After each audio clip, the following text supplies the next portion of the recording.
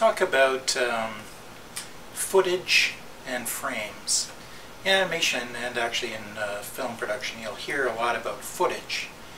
And what that is a measurement for the amount of film going through the camera gate. In the old days, you know, they didn't have easy ways of measuring film, so one of the things that they did was the editors would measure the film by how long it was. So a foot of film, a 35mm film, has 16 frames in it. So it was an easy way of quantifying large amounts of frames.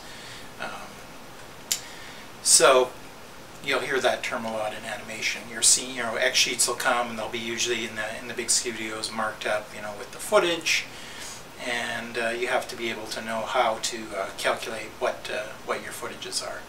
So, since, as we have said, you know, there are 16 frames in a foot, when you get a scene and it's marked up, say, 2 feet, a 2-foot scene, that's pretty easy. You just multiply the footage number by 2, and you'll get 32 frames. So you'll know it's it's 16 times 2 is 32, and that's how you get your frame amount for that scene based on the footage that's written out.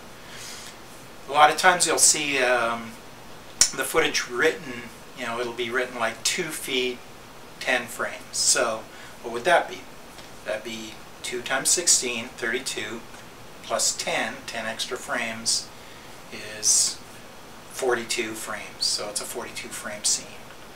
So that's basically how you figure out you know, what the footage of the scene, how many frames there are in it when you get the X sheet with that number on it.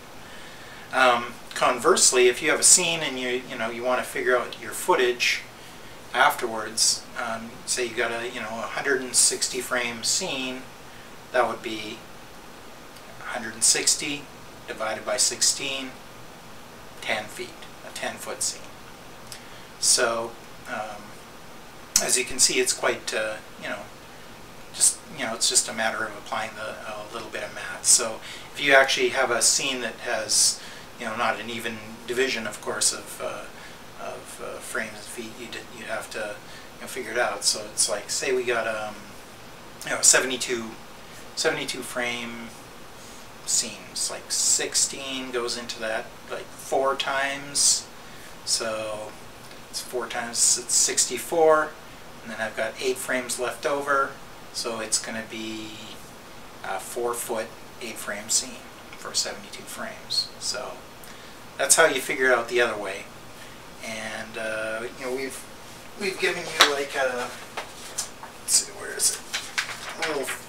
A little chart that you can you know, look at, and it's got all the various things. We got 1 second, which equals 24 frames, which is 1 foot 08.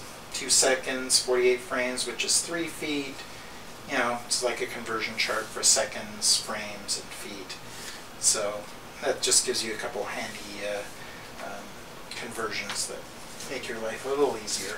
Then, of course, on your X sheet as well, you've got, you know, 16 frames. There's a foot, so it's usually broken down, and you've got divisions at 8 frame intervals, so you can easily figure out your footage. So there's 1, 2, 3, 4 feet right here, and you know, it just makes it easy to figure things out in terms of footage. So that's a quick you know, lesson on feet and frames. Hope it made it clear to you.